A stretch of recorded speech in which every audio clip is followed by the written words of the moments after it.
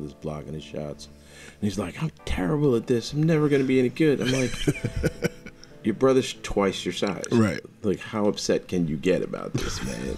And every time, he's like, I suck. I'm terrible. Like, can you calm down, please?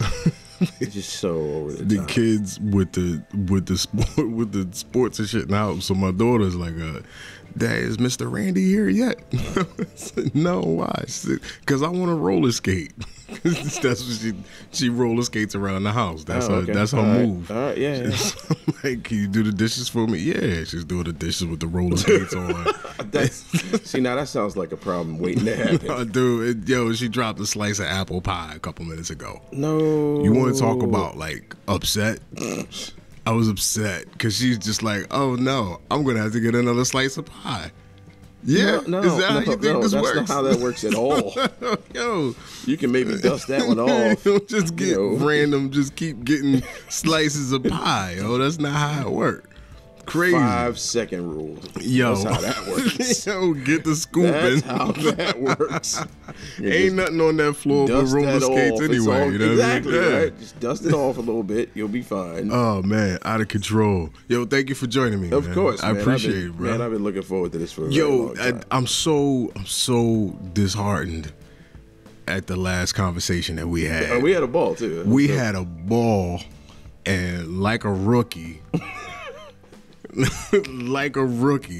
I never hit the fucking record button. Bro, hey, you know what? It's not the first time that's ever happened. We did on Black Tribbles one time. So every couple of years, I guess once a season, we'll do a hip hop show. Okay.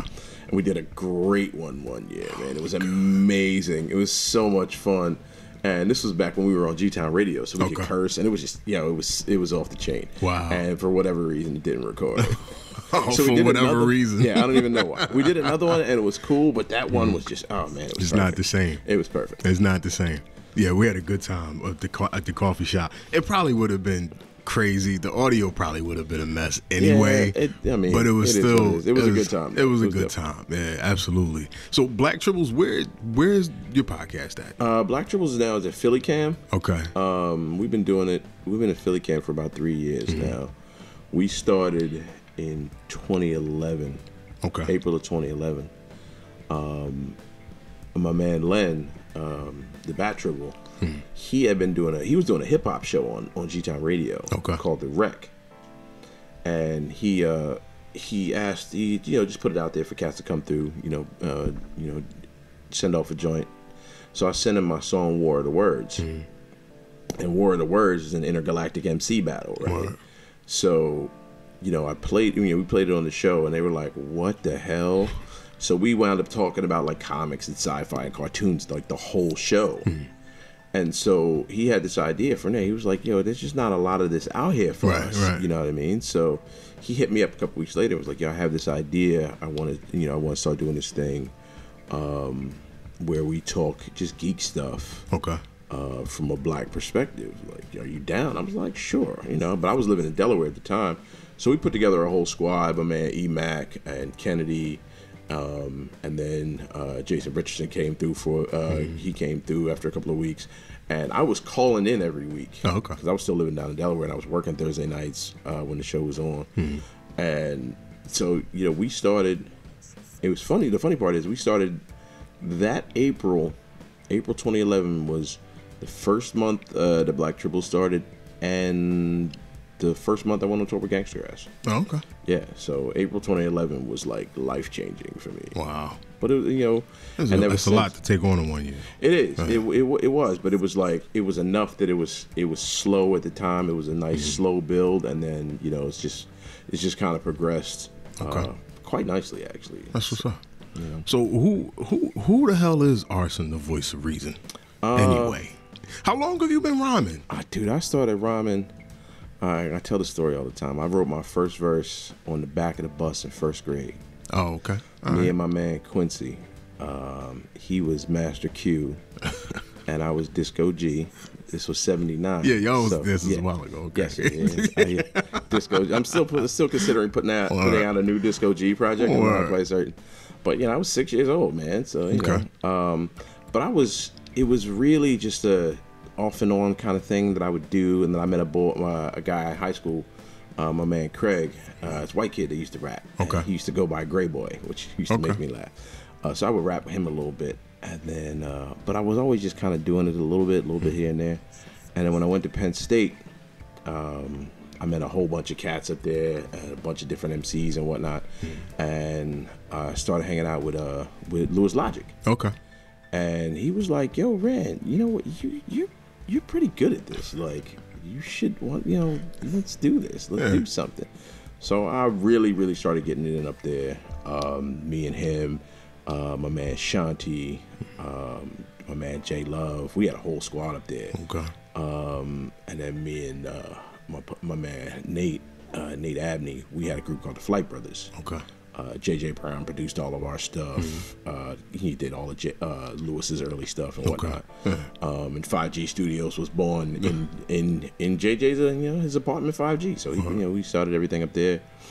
And it just really started from there. And I was, I put out an EP that I burned up all the copies. And my man did the artwork for it. I was selling it. I was working at Mike's Video. So what year was that? This was 97, 98, something like that. So we put I put that out, and I was selling copies out of the car, selling them out. But I was working at Mike's Videos, working at his video store and CD store, and I was selling them out of there. People were buying them. It was pretty cool. That was the age for that too. Yeah, right. Yeah, trunk sales. Oh, trunk sales were the best. Yeah, that was the time. For that. Carried them in my backpack all the time. As a matter of fact, I just put the poster up. I had a buddy of mine that drew up a John and said, on sale on here, RSon, the versatile reason. It was called Words of Art, and but I found it the other day, so it's hanging up in my house now. Okay. And then, so I was doing that, and we were ready to make a couple of moves. Cats graduated, and we're moving on, and I came back to Philly, and my soon-to-be wife at the time was like, "Yo, you need to get a job." I was like, ugh. They're good for that. All right. So I started working. And I stopped doing music. My daughter was born. It was just kind of, kind of doing Now, life. when you say you stopped doing music, you mean you stopped doing music? Like I wasn't actively pursuing music, but I was still writing. And, it was right around that time, though, me and Nate, we put out the Flight Brothers album. We actually did. We had an album release party at the Grape Street Pub that like 9 people came to, but it was cool, man. It was really dope. My man Rob put the whole thing together. It was very cool. And then my daughter was born, and I was just working. And moved down to Delaware, where I was in grad school, and I started working at this bar. This spot called the Deer Park Tavern, which was just the most ridiculous place in the world, man.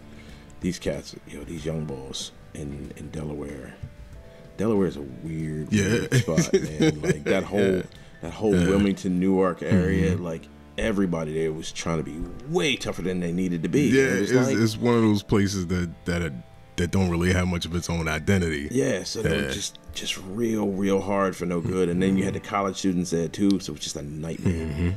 But there was a band there that used to play on Sunday nights, and I got cool with the whole band. And they were like, "Yo, you want to get up and spit a verse, whatever?" Right. So I would do that on a weekly basis. Okay. Like, all right, cool. And then that's when I started writing, like really writing again. Like, so I would get home and the kids would be asleep, my wife would be asleep. So I was like, you know what, I'm just gonna write, and was doing that for a while. And then Dolio reached out to me about Gangstagrass, and I was like, okay. Was Dolio in the band already? All right, so Dolio, me and him, I had met him in '99 up at Penn State. We met in the Cypher. Okay. We was just chilling outside of a bar one night. A whole bunch of cats was rapping, so we was out there just rapping. I was like, yo, this boy kind of nice. Yeah, Dolio is nice. Yeah, right. So we just got cool, and then he left and I left, and we were both all over the place. And while he was in New York, he linked up with Wrench, the creator of Gangstagrass. Okay.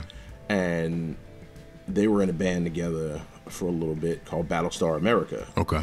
And then they stopped doing that. He came back to Philly, So when Wrench wanted to started Gangstagrass and wanted to go on tour with it, he called Dolio, and Dolio couldn't go because he was working a day job, like for real. Okay. And I was running a comic book store up in Plymouth Meeting. So Dolio called me.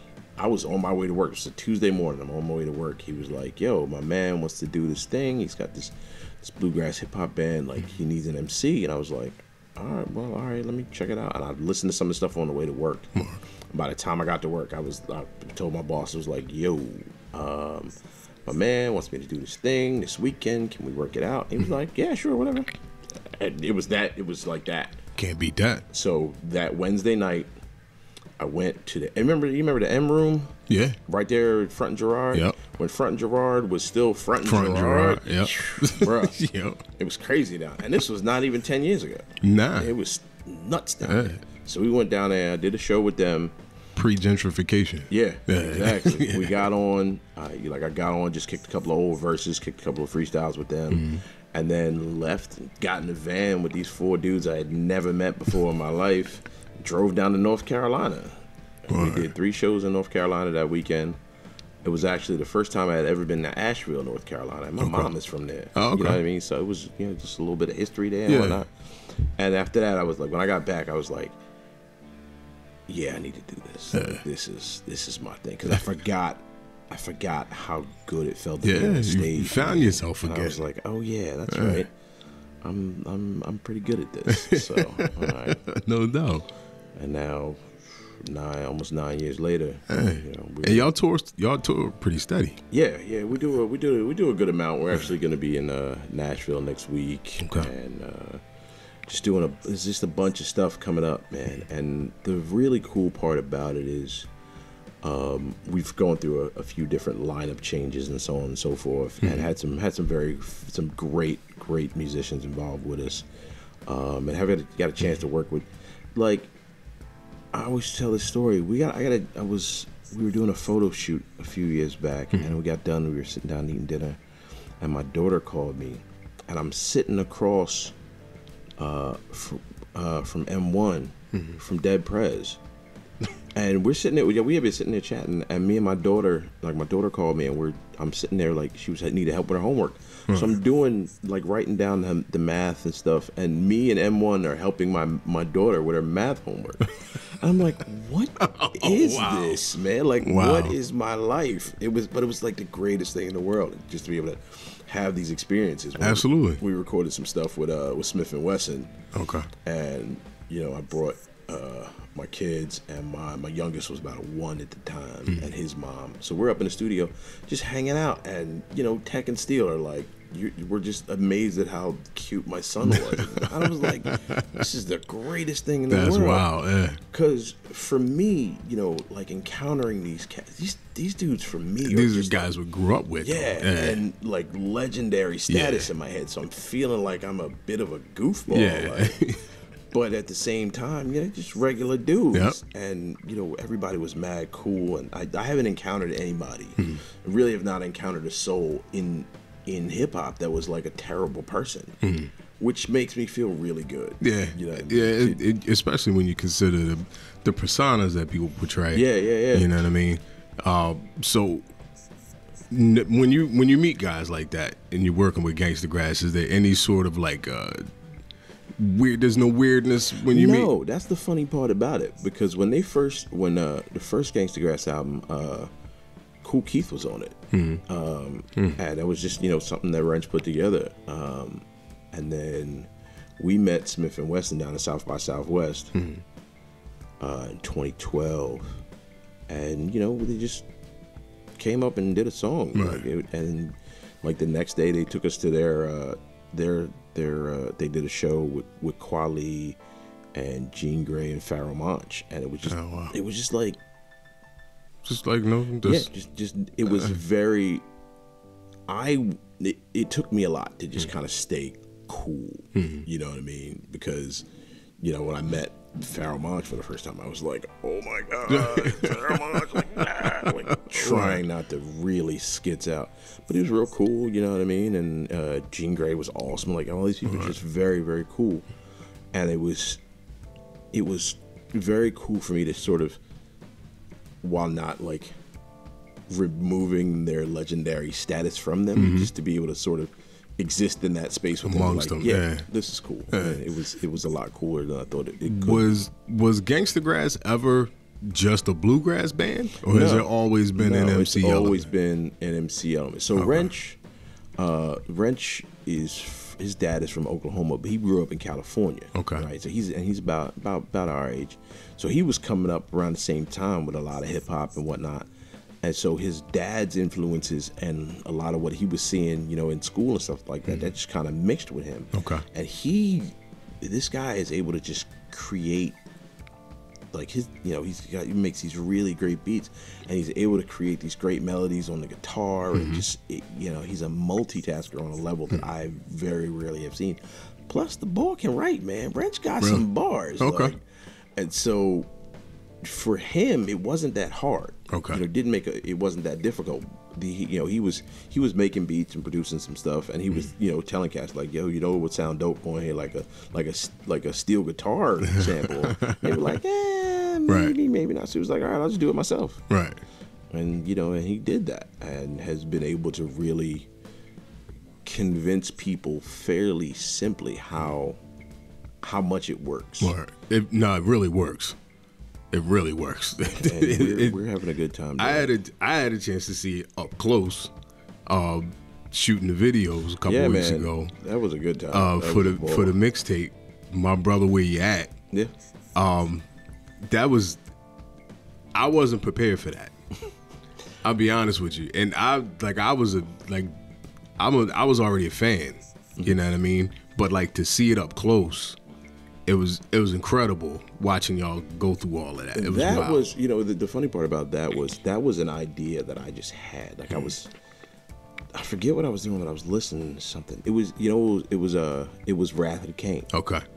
And with that guitar sample, yeah. And I was like, yo, that would sound kind of dope on a banjo. Yeah. So I just, you know, I just played it for Dan one day, our banjo player, and he was like, oh, I like that. And so he would just play it on a random, and then one day, like at a show, he just surprised me with it. Oh, word. Because I would do a freestyle on every show, and he just surprised me with it. I was like, all right, cool. So we had the idea to put together, you know, a list of songs that had samples that you could play, actual instrumentation you could get, yeah, but were easily recognizable. So as soon as you heard the sample, you were like, oh, okay. And that's how it evolved. We started with we had a list of 15 songs, okay, and then we chopped it down to 7, and you know, but we're gonna do a series of them. So there is plans to do more of that. Yeah. Okay. Yeah, volume 2 is in the works. It's absolutely necessary. Yeah. Because it was fun. It was a lot of fun to do, and here's the really cool part was our publicist Fiona, who is a monster. She's amazing, and she's been in the game for a minute, so she knows J. Rule, and she knows Pharoah Monch, and she knows all the guys. She was in the studio with Pharoah and played him a couple of the joints, and he was like, "Yo, that's kind of hot." Yeah, and so that for me is that's the verification. You know, and Slim Kid Trey from the Far Side was like, "Yo, this is really dope, man," and was, you know, enjoying exactly what we were doing. And so I think the dopest part is the part probably nobody is aware of, is that it was all done in one session. Yeah, that was one evening, one night in the studio. Yeah. My back was killing me after that, bet, bro. Man, you was all over the place. Oh my God, you was all over the place. And the great part about it was, if anybody see, when you see the videos, the video is flawless, man. It's very, very fluid, and that's from months and months of practice with that gimbal. Yeah, man. Y'all got me at the right time. 6 months ago, y'all have been like, "Yo, L, what is you doing with that thing, man?" Oh, my bad. Give me a minute. But it came out so well. Yeah. The artwork. Yeah. Does Wrench do the artwork too? No, that artwork was my man Kenny Thomas. Okay. Who I met him through Black Tribbles. We had interviewed him a couple years back, and he's a T-shirt guy. Okay. So you know, I'm a T-shirt junkie. Yeah. And so I got 4 or 5 Jones that he's done. It's just he's got one with a dude with a microphone head, wearing a Kango, holding the boombox. He's just got a bunch of very cool joints. So I buy his T-shirts like all the time. I need to know where those are. I'll find for you. He's on T Republic. It's ridiculous. Okay. And so I just threw some ideas out there to a bunch of different artists I know. And he got back to me first. And then my man Miguel Blanco, he sent me another one that we're going to use for volume 2. And so, it was just an idea of, all right, I got a bunch of my people that do a bunch of different things. I know artists, I know DJs, I know whatever. Let's see how many of these people I can get involved. Okay. And as we're putting this out there, get them out there too, because Kenny stuff is it's really dope, and he's doing his thing on a pretty big basis now. Okay. So it's just cool to be able to reach out to cats that you know, and be like, yo, what do you got for me? And he laid it out real quick. I mean, it's crazy because I was just kind of going back and forth with Wrench as far as like the edits and what needed to be adjusted and how to bring it in. He was like, let me get you the artwork. And knowing how much stuff he does, I assumed he did. I just assumed he did the artwork too. Yeah, well, Wrench also has he's got contacts with Dave, so all the artwork for the other Gangstagrass stuff that we've put out, that's all people he knows, people we know. All the shots from the live album, Pocket Full of Fire, that's all our friend Melody out in Indianapolis, and she shot all that stuff, and we did a photo shoot that day. No, that one's the live stuff was from another show, and then we did another photo shoot with her. So a lot of the shots that you're seeing now, that's all her work. Okay. And she actually did. She did 2 videos for me of just clips of photos that she had shot. She put together for one of my joints, and then she did just a driving video, and just changed up the artwork a little bit, the images a little bit, for another video for me. I was like, yeah, why not put it out there? Sure, go crazy. Word. I wish I had time to make videos. It's not hard. You can find time to make videos. It's not. But with a 6-year-old, it's. Dude, I did my first couple videos. Put them in there. Yeah, right. That's the plan for the next one. I got a couple of ideas for a couple of joints for the album, for my solo album that I want to do and involve the kids with. What's up with the RSon album featuring Lawrence Arnell? The album is done, man. I'm working on it. There's just a couple of things I need to wrap up on, some sound issues. Okay. But Baby Black is mastering the album, and it sounds great. It sounds really now good. Is that all chops? That's no, it's chops. Did like 3 joints on there. Okay. Wrench did 2. My man Jay Will did a couple, and the guy that I recorded it all with, my man DJ Why Not. Okay. Cat that's in Philly, lives like right up the block from me. I met him. He was dating my ex-wife. Okay. And she was like, yo, you have to meet this guy. You're going to love this dude. And, we hit it off. We're like, yo, this dude's amazing. He's, DJ and, hip-hop cat, been in the game for a while. Right. And so I was like, yeah. And so I recorded the whole album in his spot. Okay. And, it took forever just because, kids and, me and Alex's mom had broken up, and then she was sick for a little bit, and my dad is sick right now. He's in a nursing home, so I've been dealing with just 1,000 different things. Absolutely. So it's all been done like a grown-up, and but it's done, and just the last couple of things need to get put together. The artwork's all done, and there's my man Ken, guy I went to Penn State with. He took the shot for the cover, and then there was a guy named Sean, who's a big Gangstagrass fan. He was doing some of the artwork, and he passed away. Oh wow! He was just manipulating the images, and so the last one that he sent me, it wasn't perfect. Okay. But I was like, you know what? I'm gonna go with this one. Yeah, he's a good dude at the very least. And then my daughter did a picture of me that's going on the inside of the covers. My daughter's an amazing artist. I've seen her stuff. She's really good. Yeah, she is. I'm really, really impressed with her. Yeah. And so like the whole thing is just like, all right, well, I know some people. Y'all want to help me put a record out? Right. So that's how it worked out.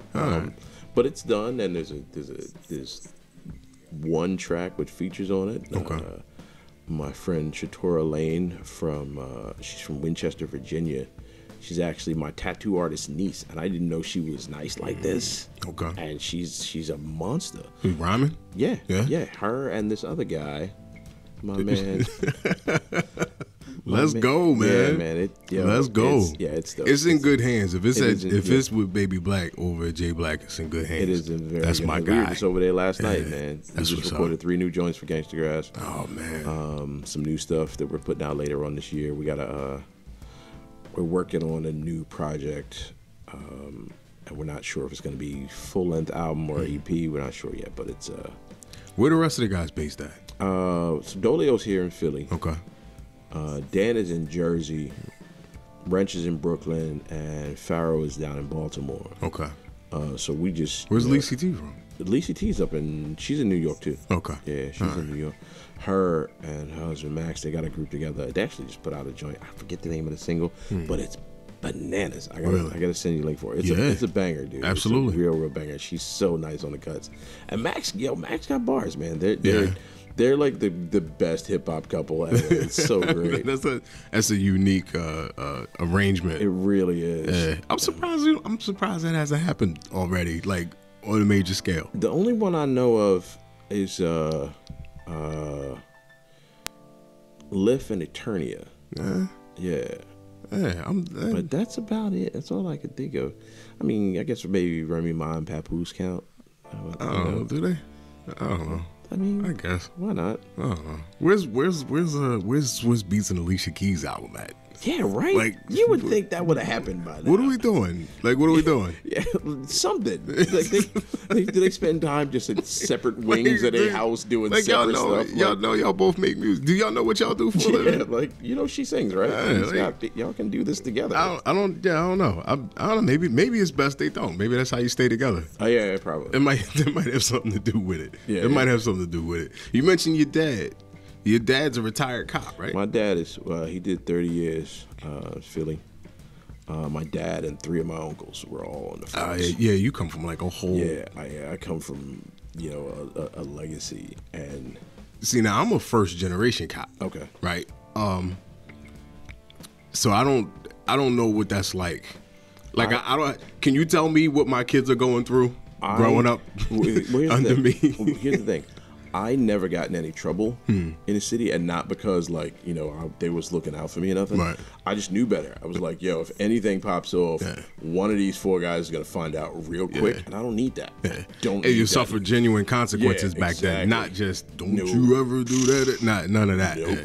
So I was like, you know what? Let me just stay in the house. Let me just hang out with my squad. I had a couple of homies on my block I would chill with, and we would we was playing D&D and video games and stuff. We was in the house. Like nobody was getting in any real trouble. It was like, nah, we're good.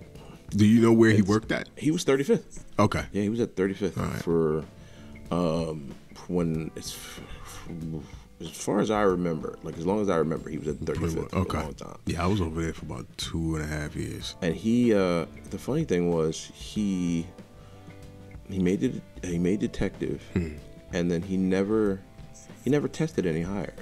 Oh yeah, no, you don't. Because he said he said specifically, he was like, this just gives me more time to be at home with you guys. Yeah. And so he would work. You would work his. It was 8 to 4, 4 to 12, 12 to 8, and he would come home. Yeah, it was old school. Yeah. Oh God, fuck that. Yeah. That I don't even know when they stopped doing that, but yeah, there was in the 80s. Yeah. They had to work all 3 shifts. Yeah.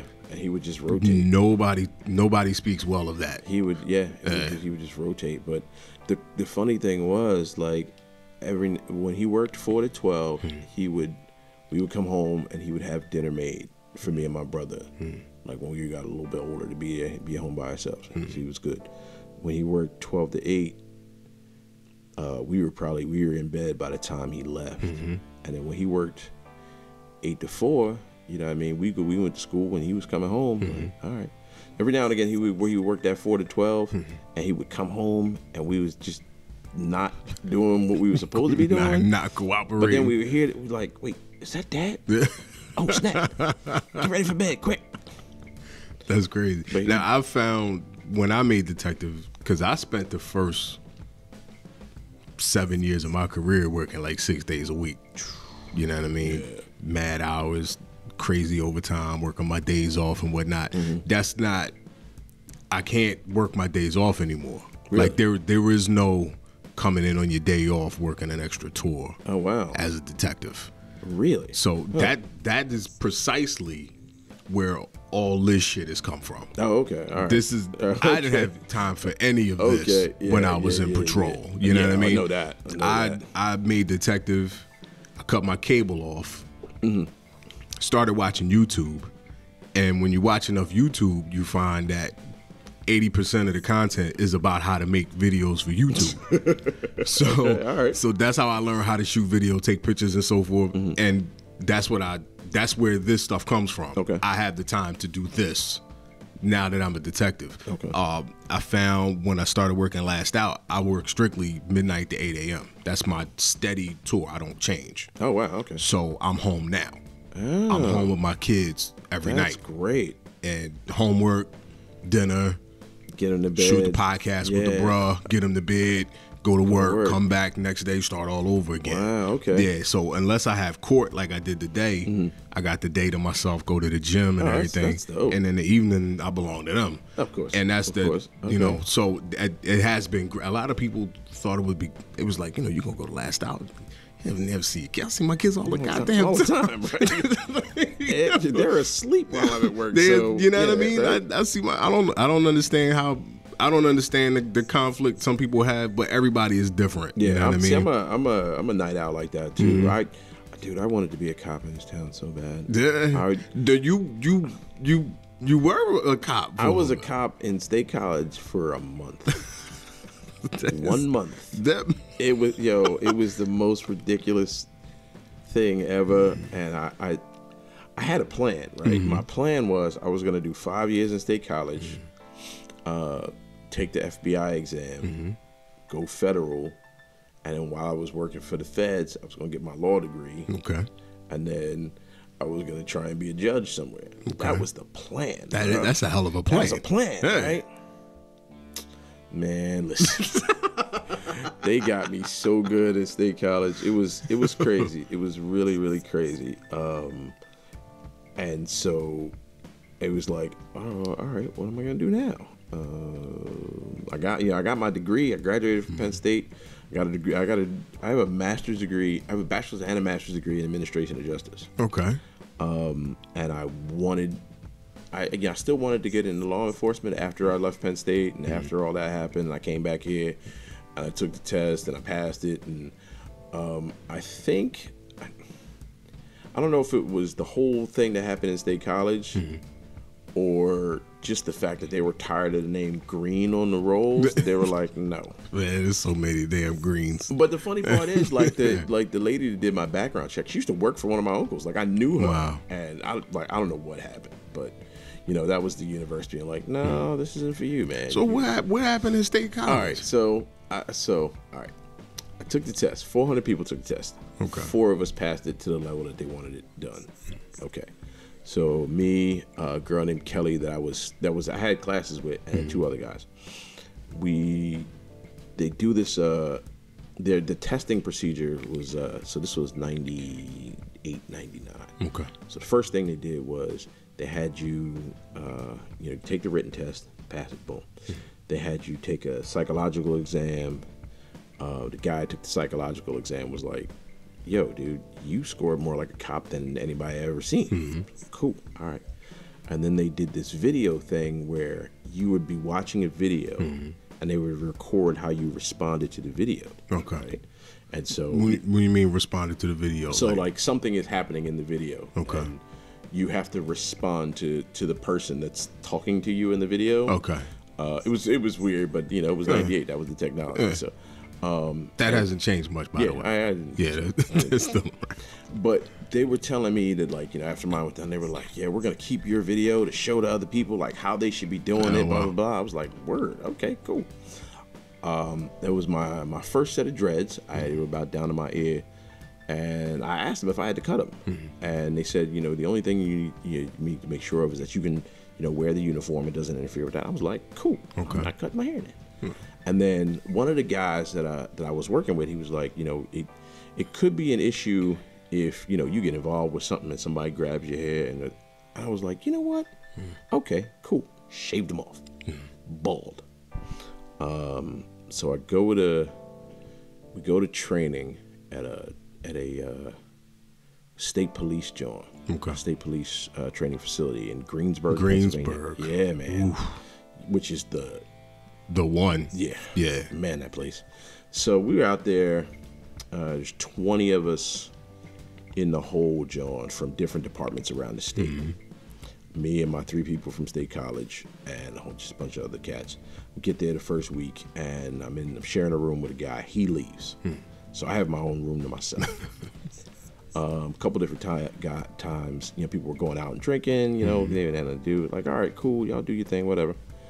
And then I was, hey, I don't drink. Okay. So I was like, nah, y'all go ahead. I'm chill. I would stay there. I was writing rhymes and studying, whatever. My squad, I was doing radio at the time at Penn State. I did radio up there for 4 or 5 years. Okay. And so they would send me mixtapes, and I would just sit and listen to the tapes of the shows that I missed and all that kind of stuff. It was cool. So we go out to the range. First time we go out to the range, the State College didn't have any rain gear for me. They didn't have anything in my size. All right. So I'm out there the first day. It's raining and cold and miserable, and I'm out there in a windbreaker, and everybody else has their hats and all that kind of stuff. And we're out there shooting, and we got to police up the brass and all that kind of stuff.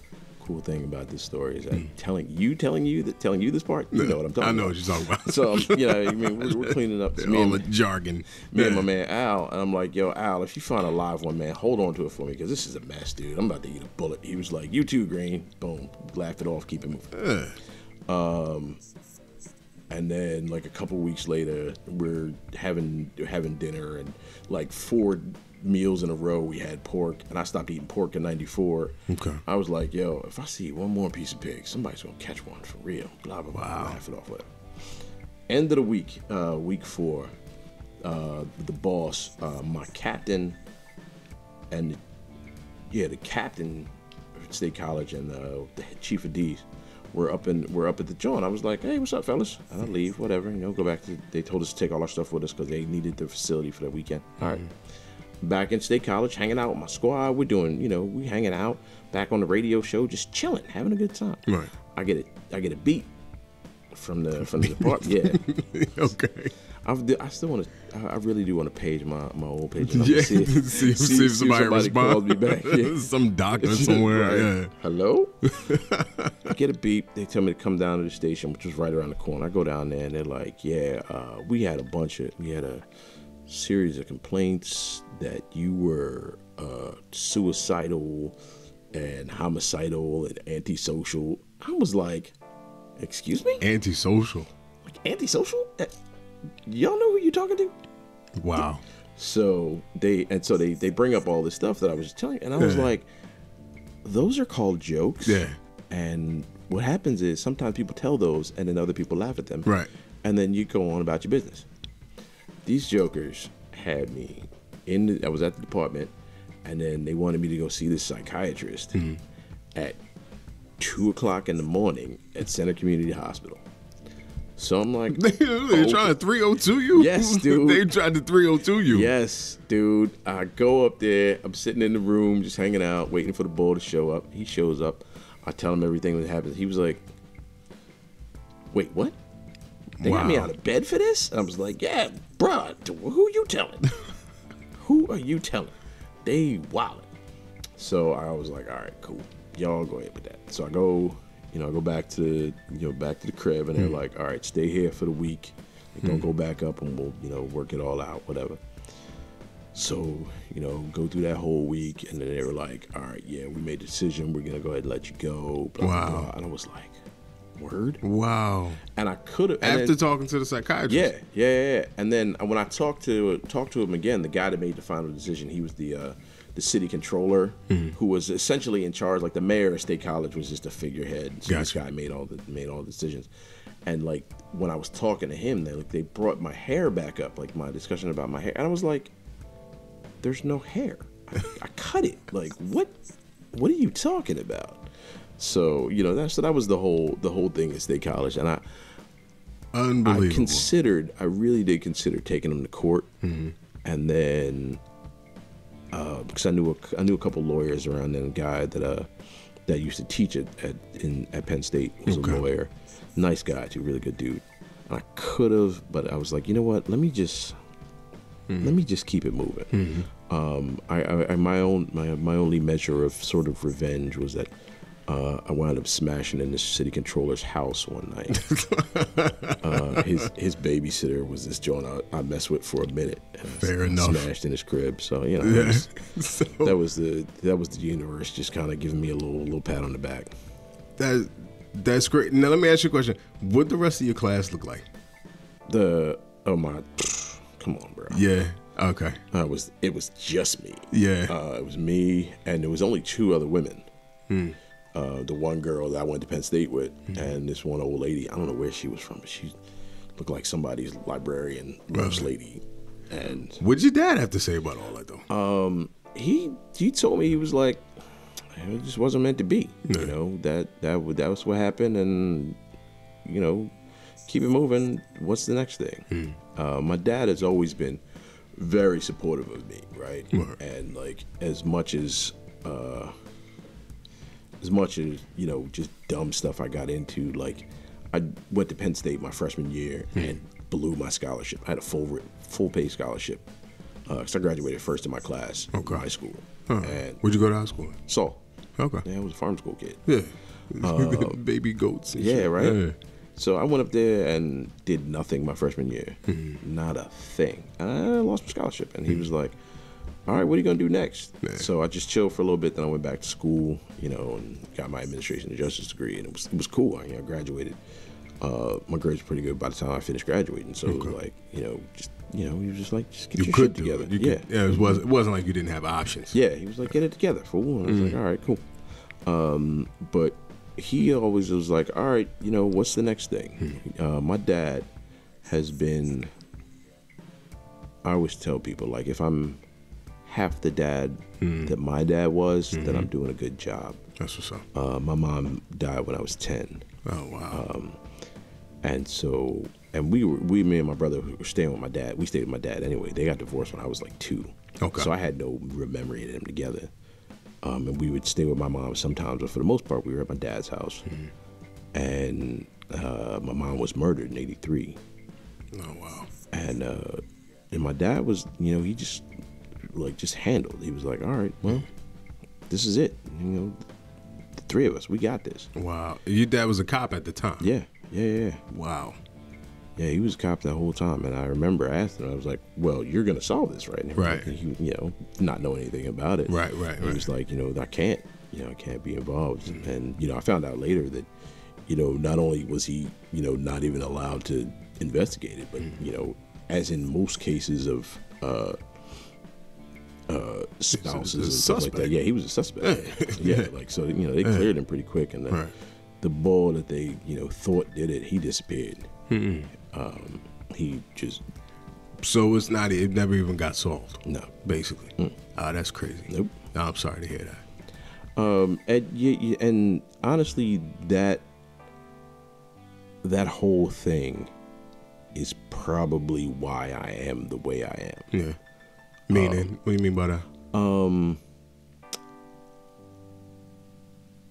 It's funny, like when I talk to a lot of cats. I've been doing this comic book thing for working in stores since I started working in a store at Penn State in '97. Okay. And I worked at another one in the suburbs here. Started working over there at 05, and now I'm down at Amalgam. But I've been a comic book dude my whole life, right? Okay. And I was a Superman guy my whole life. And part of it that very much like catch the bad guy kind of thing has been in my head my whole life. And you know, when my mom died, that just kind of sealed it. Like, you know, that's what you got to do. You know, so when I talk to people about, you know, just policing in general and whatnot, I'm like, yeah, you know what? There are some shitty cops out here in the world. Right. And you know what? There are some amazing ones out here. And you know, I mean, I'll have this conversation with anybody. Like, I don't give a damn. Right. Like, what are you gonna tell me Like, yeah, I know you've been through some stuff. I don't doubt it. Look, I can't tell you how many times I got stopped all over the place. Can I tell you how many times I've been stopped? Exactly. Like, okay, cool. Keep it moving. Yeah. You know what I mean? I ain't do nothing. Here's my stuff. Boom, I'm going to keep it moving. And I know that's not how it happens for everybody. I understand that. I understand there's some real dickheads out here. But, you know, you're like my idol, man. You're like a fucking rapping cop, dude. You're like the greatest thing in the world to me, man. And, you know, the idea that there are people out here that are very much involved in the things that I'm involved with and the same sort of mindset that are also police, like that, and there's so many. Yeah, that's the kind of thing that says to me, like, I refuse to allow somebody to, you know, put everybody in this same vein, right? And so there's this hashtag out there, ACAB. All cops are bastards. Oh, like, get the fuck out of here, man. Like, you know what? It's just statistically, as human beings, that can't apply. Yeah, exactly. It just doesn't make, mathematically, it just doesn't make sense. It's just not possible. Yeah. Like, yeah, I recognize there are an issue upon issue about in American criminal justice. Right. That's fine. Right. We can have that discussion. Right. On a case-by-case basis. Yeah. But, you know, one and the other, they just don't work. I found that, and it's one of the reasons why I'm so transparent. I know a lot of cops who will not let you know they're cops in social media. Yeah. They don't use their real names on social media. They don't post pictures in their uniform. And the reason I'm so transparent is because I invite the conversation. Yeah. What I found is that I've never left a conversation with somebody who's like hashtag ACAB. I've never left that conversation with that person having the exact same opinion. Yeah. It's not, nobody walks away from a conversation with me like all cops ain't shit. Yeah. Your opinion is going to change. It may not completely reverse. You may not love the police when we're done, but I'm going to impact your opinion. Yeah. I mean, because I take my job seriously and I take my blackness even more seriously. So I recognize that the two aren't separate and I'm not more one than the other. I have a responsibility to be both. Exactly. And to let people know what's really hitting from both sides. So, I mean, I've literally had to fight people, lock them up, take their car, take them to jail, after taking them to the hospital, the whole deal, and been thanked. Because at the end of the day, I don't have a problem standing up and letting you know why I'm doing it. Yeah. Letting you know it ain't personal. I've been punched in the, listen, first time you get punched in the face and can't punch a motherfucker back in the face. Oh God. That shit makes or breaks a career. Okay. It will make or break a career. Cause that's when you find out whether or not you really built for this. Okay. You get hit in the mouth and it's over with before you get a chance to get yours off. That's when you find out whether or not you really built for this. Okay. You know what I'm saying? Like that right there makes sense. And I learned that early. You know, I felt like I knew it beforehand, but you know, you don't know nothing till you really. Yeah, till like, it happens. I think Mike Tyson said everybody's got a plan until they get punched in the face. Yep. You know what I'm saying? So I felt like I knew Absolute truth. But I didn't learn it until it actually happened. And I mean, that's just what it is. And I feel like I can deal with anything. So I have no problem talking to somebody that hate cops. I have no problem with that. I'll do it all day long. Yeah. I hate typing about it. I don't want to do it on Facebook. I'd rather have a conversation. Yeah, let's sit down and chat. You know what I mean? But you have a unique perspective. I thought it was interesting your approach to those issues, like when you post online, you comment on stuff. I thought it was interesting before I knew that you were the son of a cop and a former police recruit yourself. Yeah. I didn't know that until the last time we talked like this. But I knew that you had a different outlook. You had a much more balanced approach to the whole thing. Yeah, and that's that's been the thing for me for a very long time. I actually did a song called Balance because it's all if you're not level on a lot of this stuff, you're never gonna be able to fix a problem. You can't fix a problem on one side of it, completely on one side of it or the other. You know what I'm saying? Right. And I've had this, I've had people like tell me I'm crazy, but I'm like, look, at least this is one of the things I always tell people is like, at least 50% of the problems that exist within American, like particularly in Black American society, at least 50% are the result of, structural and long-going, long-term racism, right? But at the same time, at least 50% are just stuff we need to stop doing. Just stop doing it. And I had people look at me like I was crazy. I'm like, but think about it. Think about, like, I know you got at least one ball that you look at that dude like, why are you doing that? Why are you, what? I've always said that we choose our history and we choose our heroes, especially today when there's so much information available to you. Yeah. We know about systematic racism. We're aware of it. You know what I mean? We know about Black Wall Street, Tulsa. Yeah. We know about all of that. So to choose to keep blaming the past for our present is a question of ignorance, to be totally honest. Yeah. Because we know about the racism. You don't have to keep choosing to live under those circumstances. Yeah. You don't have to keep making those decisions. Yeah. So like you said, it's at least half of it is the systematic racism, but the other half is the decisions that we make. Yeah. And if you just choose not to make the decisions that put you at the mercy of systematic racism, then you can change the situation. Yeah. And obviously it's, there's a lot going on, but like at the end of the day,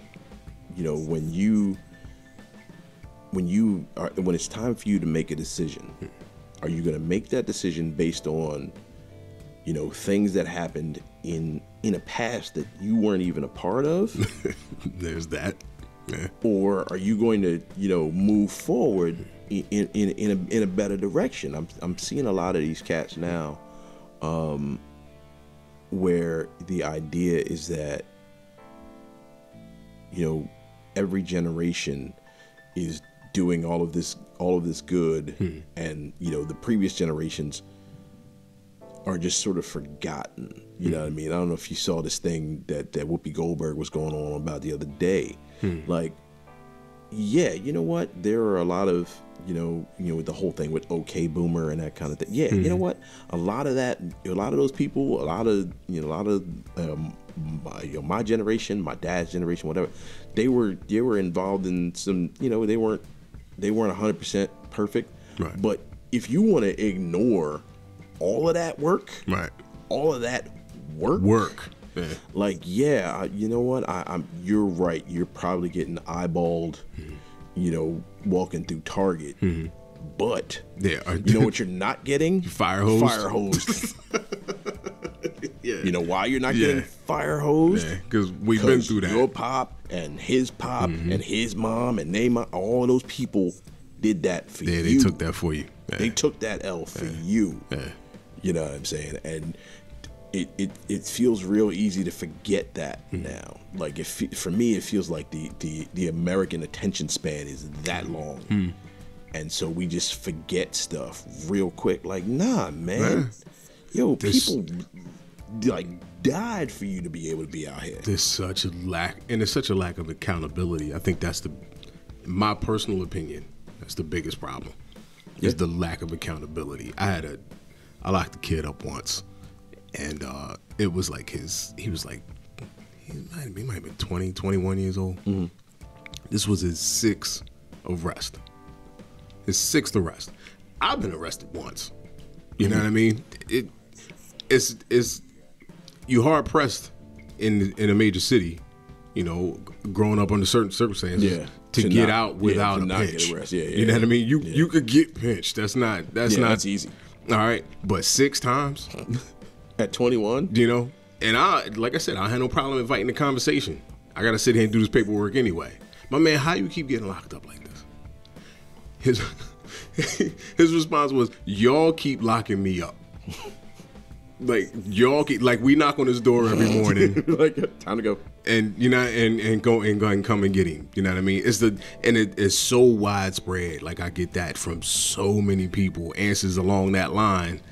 I hear it so often. It's just like y'all keep doing this, or y'all keep coming around, and y'all in my neighborhood doing this. Well, you don't have to be out here. Yeah, right. Look at how many people aren't out here. Right, exactly. Like why? You realize it's just me and you out here, right? You know. So if you weren't here, I wouldn't have anything to Exactly. do, you know. But the lack of accountability, and again, we choose our role models. We choose our role models. How many celebrities do you see getting locked up for guns, drugs? And if you only listen to one record, if you just listen to 10 Crack Commandments. Exactly. You would get in this game and out this game and never meet me. Exactly.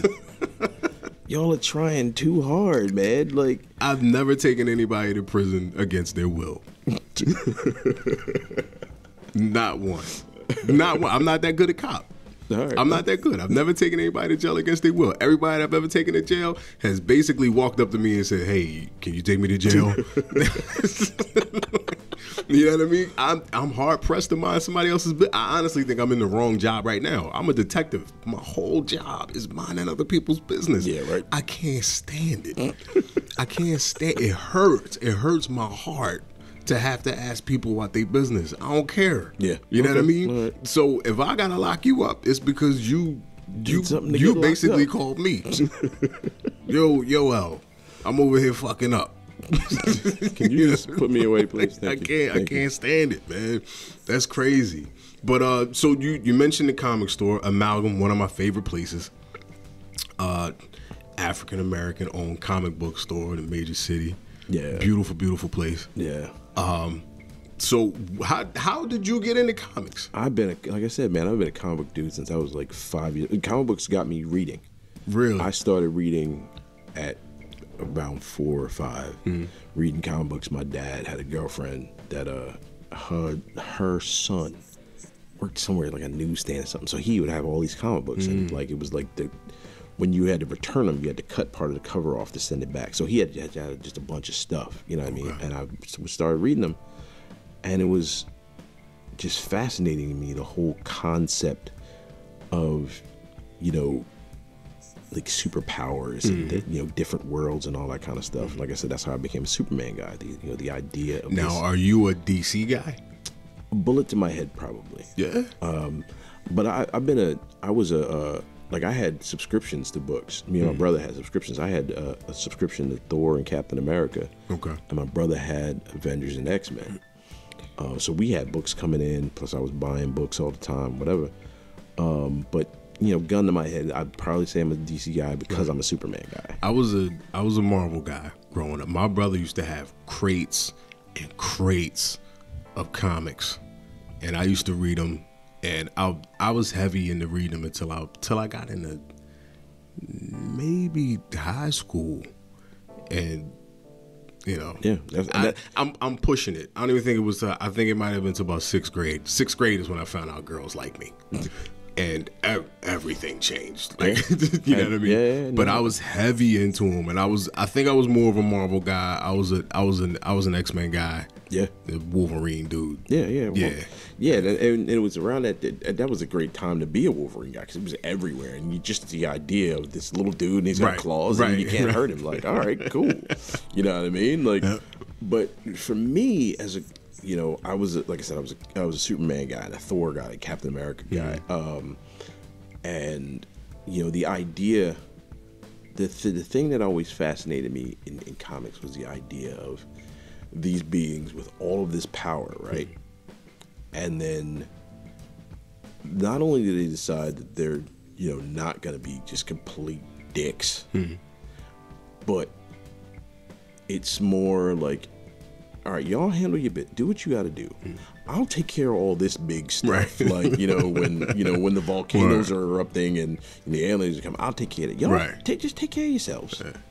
You know what I mean? I'm not going to take over nothing. I'm not going to tell you how to live your life. But what I will do is I'm going to look out for you. Right. Make sure nobody else fuck with you. That fascinated me. And so, being being a comic book dude, and I explain that to people all the time. Like, just the idea of, what if think about all the people and how they would be with superpower, and most of the terrible shit they would do. But then you also think about how many people actually make that decision every day, like firefighters.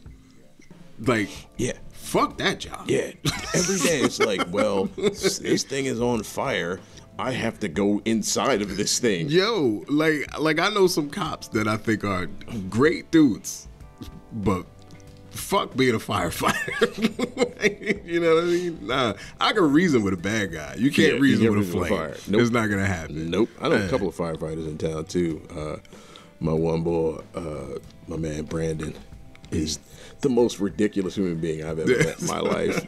I think you have to be. He's a madman. Yeah, I think you have to be. But he's been on the job for 15 years. He's a lieutenant now, doing his thing. You know what I mean? And firefighter. Yeah, I think that's just a little as a crazy. job. It's just like, y'all go ahead. Yeah, I'm good. You're tougher than me. Yeah, I've been in a burning building before.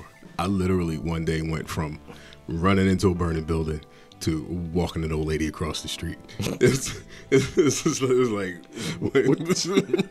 right? What's happening? And I was just coming back from like locking somebody up too. Like it was kind of like, that's a day, right? It's a day. That is a day. Yeah, it gets a little wild. But I miss comics. I miss them so much that, like, I don't have, like I said before, I don't have time to read, so I watch the stuff on YouTube. I follow, I've seen all the MCU movies. Now, are you an MCU guy or a DC? I've liked every MCU movie except for Thor Ragnarok. I hate Thor Ragnarok. Wow. Because Wait, you like the Dark World but don't like Ragnarok? I liked Dark World better than Ragnarok because weirdo. Okay, because for me, like I said, I've been a Thor dude since '86. Okay. Right? So a lot of that Thor mythology that Marvel created means a lot to me. Okay. Right? So when Ragnarok came out, it was just kind of goofy. Okay. Right? And then it took like these core characters and just kind of shit on them, like Scourge the Executioner, like the whole shake weight thing. There were like 5 dick jokes in that movie. Like, I don't need Porky's Goes to Asgard in my Thor movies. Like, and so like the first Thor, like Kenneth Branagh did an amazing job in setting up that very like semi-Shakespearean Thor kind of thing. And then by the time Ragnarok came out, I was like, what is this mess? Yeah, with the Dark World with the Dutch angles and shit, bro. Dark World... It's a terrible movie. It didn't work the way it was supposed to. Right. But it had a couple like, Malkuth in the books is an amazing character. Right. And Curse in the books is an amazing character. They haven't work it out traditionally done a great job with the villains. No, they haven't. They really haven't. They haven't. I don't know why the villains are so hard to do. Because prior to Thanos. Honestly, I think the only really good one, because they kind of shit on Thanos too. You think? Because they made Thanos into Ra's al Ghul. Okay. In the like universal Ra's al Ghul. Well, because his thing was for the sake of a major film, you can't have the motivation he had in the comics. But that's what made him cool. Like, his thing was, I like death. Right. I want things to die. I love death. And, the whole thing about the snap, that wasn't a goal. That was some shit that he did to impress a girl. Right. Which is amazing. That shit's bonkers. Because I guarantee you there's way more dudes that recognize that. Yeah. Like doing some dumb shit to attract a dame than, trying to save the universe by, like, come on, dude. If you've got all this power, then all you do is you increase the amount of resources and everybody's fine. Right. There's got to be some I want folks to die in your head to do that. Right. And you stick with that. I get that. Stick with that. I get that. I just don't know if that's a major film basis. Best villain in the entire MCU. Vulture. Okay. Vulture was the truth. He's a real guy. Oh my real God. problems. And Michael Keaton. Killed that Michael role. Keaton. He did that hard. He's been rebirthed. Yeah. He did that hard. Yeah. That part when he turned around to Peter in the car, he was like, I'll kill you. Yeah, that was good. I was like, oh, goodness gracious, Mr. Mom. Wait a minute. Wait, hold on. Really, bro? Beetlejuice? Yeah, Beetlejuice. Are you okay? Chill, man. Beetlejuice. And I wish and my only I think the only flaw in the MCU, the only real flaw is that they made the same movie 3 or 4 times. Okay. Like Doctor Strange was just Magic Iron Man. Okay. And a lot of the sort of twists in the movie happened the same way. Mm-hmm. They didn't really develop a lot of the villains to the degree that they should have. Aren't Doctor Strange and Iron Man pretty much the same character though? Exactly. So I mean, that's kind of unavoidable. Yeah, and so it's if you're going to do those two characters, and you're going to do their origins, they really are pretty much the same. They guy. are very super much the arrogant, same. highly intelligent, like rich guys that end up down in the dumps and have to fucking peel their way out. Yeah. And so I still say Winter Soldier is the best thing in the whole thing because it's not really. It's an amazing. It's almost not film. A comic book story. I mean, it's a spy movie. Yeah, it's a spy movie with Captain America, and that Captain America run that they introduced was brilliant. Yeah, legendary stuff. Yeah, absolutely. Ed Brubaker killed that, and that was probably the best adaptation of all the stuff they did. Mm-hmm. Some of it was just a little like, okay, cool. Yeah, there's nothing. It's almost benefits from the same stuff that the Netflix stuff did. It's really like down to earth, and ground level. It's not a lot of it's not cosmic or magical or anything like that. The only one I watched on Netflix was Luke Cage. Okay, You didn't watch Daredevil? I tried to get through the first season of Daredevil, and every episode, basically, everyone, I was like, I'm gonna watch Daredevil. What? Every single one.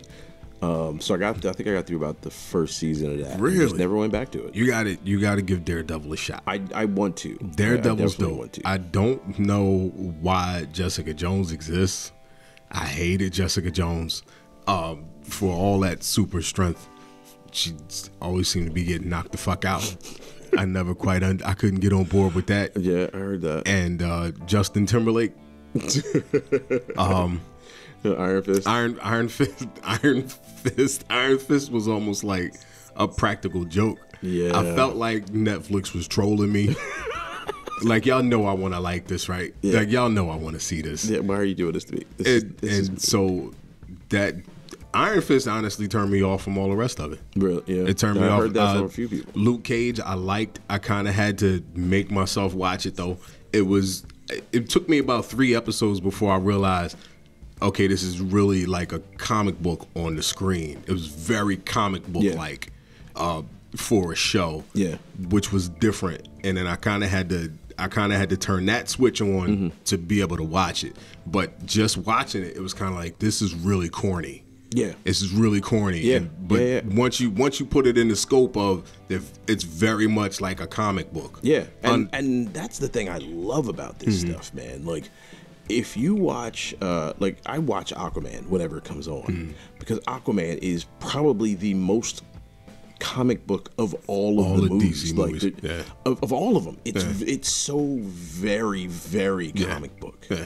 And, there are these moments that when you hear it said aloud, it's amazingly corny. But if you read it, it just flows. Right. And so, for me, it's very easy to do that. It's just like, all right, yeah, that worked. Yeah, I get that. But yeah, man, give me that all day. That's why I watch the CW stuff. I watch that all day. See, I don't have regular TV. I've never seen any of that. Flash is my favorite thing on TV. Really? That show's amazing. Yeah, I've never seen the Arrow. I never seen any because I haven't had television in years. Yeah, and I'm not crazy into the DC stuff, and that's what that stuff is. Yeah. It never really appealed to me. That. I was like, give me all of it. Now I wanna close out pissing everybody off. I want to piss people off. Okay, dope. Fuck Star Wars.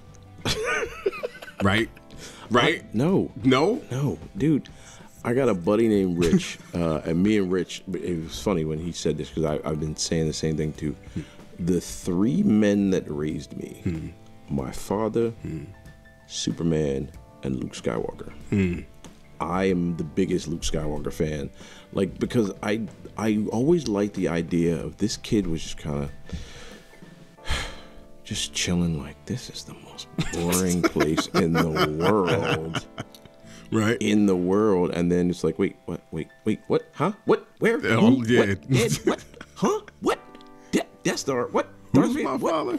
What? Yeah. Yeah. That blew my mind as a kid, man. And so, like, for most of my life until Man of Steel came out, Return of the Jedi was my favorite movie of all time. See, now, like the old stuff, all right, cool. All right, so here's the problem with Star Wars.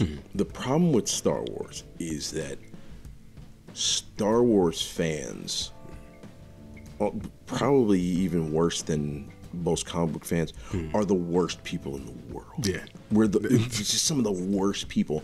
And you know, there's this great run of books that came out after the original trilogy ended, and you know, just some brilliant stuff. So and that was all considered canon, and Dark Horse Comics did a ton of stuff, and it was all just great stuff. So when Lucas sells the whole thing to Disney, Disney's like, yeah, none of that counts. That's all, whatever, blah blah blah. And so they create, you know, the prequel. Well, no, not the prequels. The last three come out, and there's this idea from Star Wars fandom that for whatever reason, it should be how they want it in no other way. No, right? You didn't create this shit. You don't work here, bro. Yeah, exactly. Like, you know, say what you want about the prequels, about anything that's come after. You didn't do it. You had nothing to do with it. So you either see it, accept that it exists, and either enjoy it or move on. But to fucking complain about it and do fucking what's that thing? You know, the thing where they would get people to sign up the signatures, the petitions and shit. They do the petitions to remake Episode 8. Shut the fuck up. There's been a lot of that shit lately. They tried that shit with Game of Thrones, and HBO told them to go fuck themselves. Like, go outside. Like, get the fuck out of here. Go ride a skateboard, yo, bro. I hate. Like I said, man, I've been in this whole nerd thing my whole life. And like comic book fans and like Star Wars fans and like just the fucking worst. Like, you didn't do any of this. If you were that good, you'd be out here writing the scripts and shit. I heard George Lucas wants his shit back. I heard that on. I was what was I watching? I think it was Nerdrotic on YouTube. Was one of those guys was talking about it in a video I watched today. George Lucas wants it back. Or he wants to get back involved, but he needs such a level of control that Disney's not even going to oblige. And obviously, you're doing something really shitty to somebody's creative property that you gave them $4 billion, and they're like, can I? Yeah, let me. Can I have my ball back? Yeah, right. It's like, obviously you're fucking it up on some level. Yeah. But at the same time, it's like, you know, this is what exists now. You either enjoy it or not enjoy it, but you gotta move the fuck on. Yeah. You out here protesting shit. You're out here protesting shit. So where are we now? Like, is it over? Yeah. Is it over? Episode 9 came out. It was cool. You know, I enjoyed it. It was, you know, there was some stuff you're like, saw it. Why would you do that? But all right, cool. I enjoyed I haven't it. Seen it. And to be totally honest, like, episode 8 and 9, at the end of them, I shed a tear because 8, you know, spoiler alert, Luke Skywalker dies. And that was my dude, right? Yeah. So to see that, like, it was cool the way it happened and all, but like, fuck, Luke's dead. And then 9, like, it's over. It's fucking over. And I hope that it is. I really do hope that. Like, enough's enough. Yeah. Is this your new hope? Yeah, that's my new hope. That, you know, that I hope this shit's over. If you want to go 150 years into the future or 150 years and 1,000 years in the past and fuck with some of that, fine. Right. But that 9, leave it the fuck alone. That's enough. Let it go. That's funny. Let it go. It's over. I enjoyed most of it. You know what I mean? Like, see, I suffer from watching the critics talk about Star Wars. I won't watch it myself. I'm too far gone with it. You know what I mean? Yeah. So I suffer from watching the critics pick the shit apart. Yeah. So I'm like, yeah, you're right. This does fucking suck. No, I'm almost in that camp by choice. Like I've chosen to let the critics tell you how fucked up the shit is. Yeah, I dig that. I dig that. So all I see is the flaws. All I see is the fucking plot holes and shit like that. And the unfortunate part about it is, it was for me when Star Wars came out in '77. I was 4 years old. I saw that movie 5 times in the theater. Oh wow, yeah. Because you had to do that back then. What the hell is? And then it ended, right? Yeah. And then one day in like 1980, you saw a commercial. You're like, what the fuck? Jar Jar Binks. No, I'm talking about when Empire Strikes Back came out. Oh, okay. And you're like, because you didn't have, there was nobody telling you, oh, there's a sequel coming out. Right. You just saw a commercial and were like, what? This shit's out there. More Star Wars. Fuck yeah. That's funny. You're like, give me some more of that. And the unfortunate part about that is that it doesn't exist anymore. There's no surprises. Like, no. You can't get surprised. You have to avoid the stuff. Yeah. I have to avoid. And you can avoid the spoilers of it, but you can't. Like you can't exist in American society and not notice some shit is coming out. Yeah, or what it's about. Yeah. Even. Yeah. You know what I mean? Whether or not you get in the details and shit, but you'll know plot lines and shit before the shit's even finished being produced. Yeah, and it's unfortunate. It's unfortunate because that level of surprise was so good, man. Yeah. It was so just like, wow, I'm surprised by this thing. And you're allowed to take it in without the weight of everybody's little right like just absorb it. I take in the fucking I love it. I love the fandom. I love how pissed off they are about shit I don't care about. Oh man, I'll take Star Wars fans bitching and moaning on YouTube over Facebook bullshit any day.